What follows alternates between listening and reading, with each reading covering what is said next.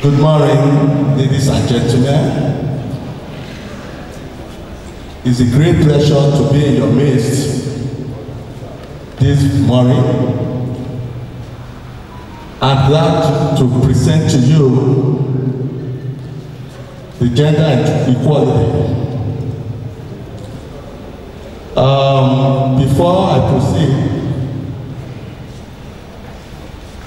I will call upon the Chief Protocol Officer of Widows and Orphan Support Society Africa, Widows and Orphan Support Society of Africa, to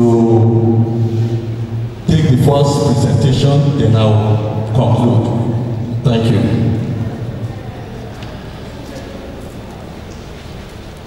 Good morning, ladies and gentlemen, all the dignitaries in the house. Thank you for this great privilege to speak as a woman. As a woman, I should feel the pain of every other woman because I'm also a woman, and how it affects all the women. We run an NGO in Lagos, and there is hardly a day we don't meet one woman or the other coming to our office to complain of one thing or the other. I thank God for this opportunity where we need to review a lot of things and see how we can help the women in this society.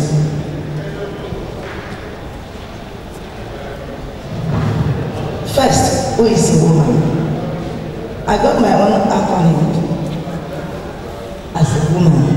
A woman is a wonderful being created by God and should be respected.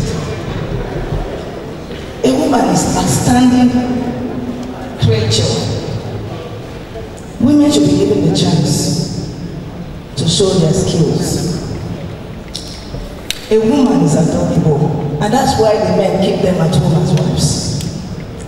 And in every family you find a woman.